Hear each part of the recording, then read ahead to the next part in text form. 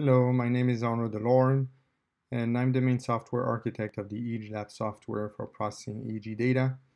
This is part 6 of EEG preprocessing about removing bad channels. So we were just examining the raw data, and now it's time to identify and reject bad channels. So to reject bad channels, first we need to remove the channels which are not supposed to be in the data. So this would be with the menu Edit, Select Data. And this interface pops up in the last edit box. Here you would enter the channel you want to ignore. And most amplifier, sometimes you don't have channel hooked up. They might record additional channels which you would want to just ignore because they're flat, they don't have any data, and they're just distracting you. So here, for instance, this channel EXG5 to EXG8 in this specific datasets don't have any data. So we'll just select them, press OK, and now they would be listed in the edit box, and we would check the box to remove these. And now they're removed, and now we can visualize the data and try to see which channel we want to remove. What I personally like to use myself is the channel spectra and map, because I can see at once with the channel spectrum, each channel spectrum, if the channel is bad or not.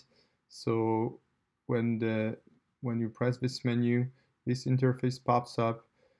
By default here you have 15%. You can this is because sometimes this function takes time, so that's why by default it's not 100%. You might want to put 100%, especially if you don't have too much data. And you might want to increase the frequency range as well. You would press OK, and this is the interface that would pop up. And here we can see we have a lot of channels. So we have some real data. Here we can see some alpha power, but we have a lot of artifact channel. And what you can do is when you look at this interface, you can actually click on every single trace here, and then on the MATLAB command line, it's going to tell you this is channel 24, 15, 32, and 30. And then you can put them in the previous interface and say, I want to reject these channels, and replot this trace to see, to check that they've disappeared. Another menu you can use to reject channels is this one, channel properties. So for instance, we would plot the properties for channel 3 and 31 here. And that's what we would get. Channel 3 is located here, so we have a little red dot. And channel 31 is located here. You can see channel 31, the range. So the range goes from minus 38 to plus 38 microvolts. But for channel 3, it goes up to minus 4,000 to 4,000. So you can see that using the range, this channel seems widely out of range. Also, the spectrum the spectrum is very smooth. This visualization, by the way, is just a visualization in which we stack the data for this channel so we can see the whole activity throughout the session. So here, for instance, I might want to tag channel 3 as a bad channel based on bad information. Although, again, it could just be that specific set of trials right here, or set of segments right here. And if I remove these segments, then the rest of the channel will be okay. Once you've decided, when you've selected the channels you want to remove, you go back to this menu, select data, and now you're going to enter the name of the channels here. You can also enter the channel number. For instance, if in the plot spectrum interface it was telling you number 10, and then you would not forget to check this box, remove these. If you don't check this box, it's only going to keep, for instance, channel F6. You press OK. And then, as usual, it pops up this interface. What do you want to do with the new data set? You can override the parents or save it.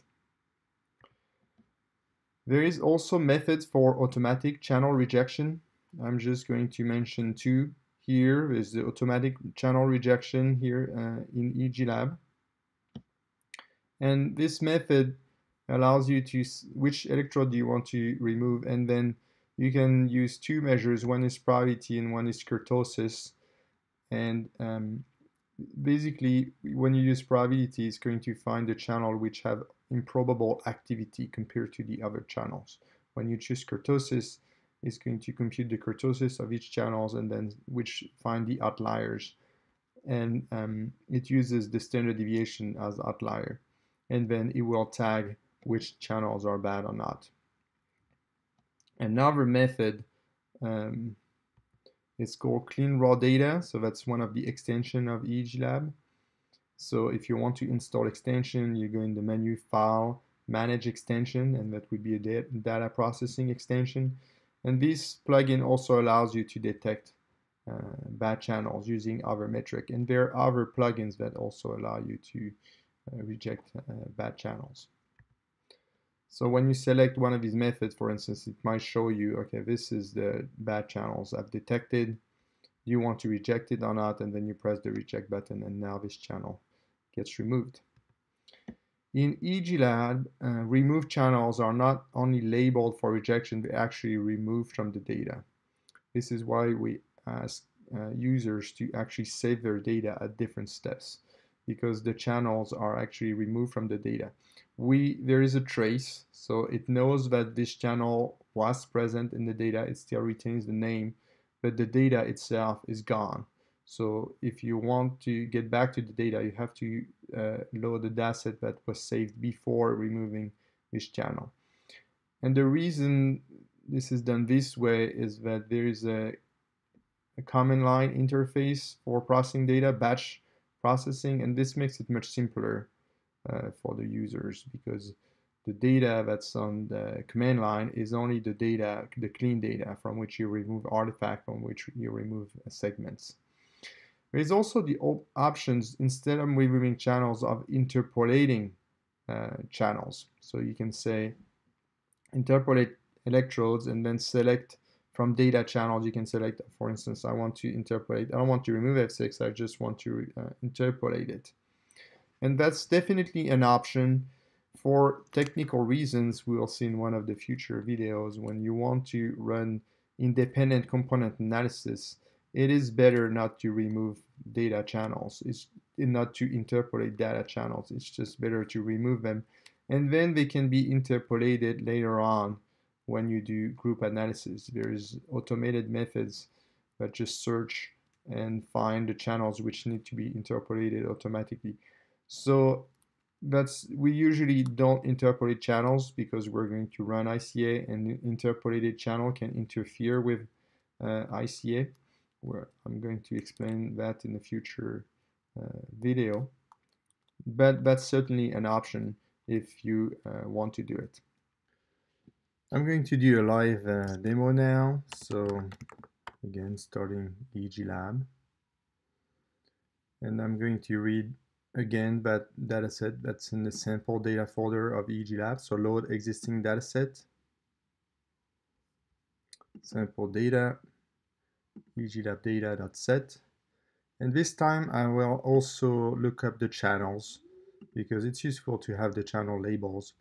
So I present that in another video. So that's basically edit channel location, cancel, and then reading the channel location file using this button. Sample data, that's the file that corresponds to this data set. So I'm just going to open it. Okay, auto detect, and now I have the channel locations. So first I'll plot the spectrum, and you can put here 100% of the data up to half the sampling frequency, which is the Nyquist frequency. And we can see here on the spectrum that there's not that many outliers. So if I click on the curve here, I can see 15, 24. These are two channels which are below the other ones, and here we have 6 and 2. So let's see what these channels are. So to see which channel they are, for instance, I can go select data, and here I see 2 is EOG. So these are the EOG channel. 2 and 6 are the EOG channel, and 15, 24, they're T8 and F8. So they're temporal channels. So they usually have more high frequency noise than others. So in this case, I would not reject these channels. I might reject the EOG channels, for instance, if they don't have the same reference as the rest of the channels, but in this case they do. So I don't need to reject them. Also, I would only reject channels which spectrum is widely different from other channels. Here it's not so much of a departure. But let's just still look at the automatic channel rejection menu.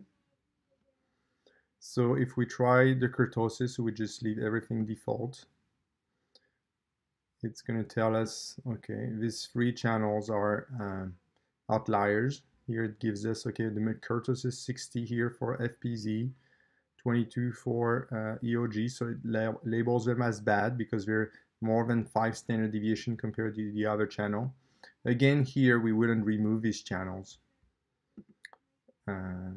We can look at the other measures like the probability, so that's all unlikely is the activity from one channel.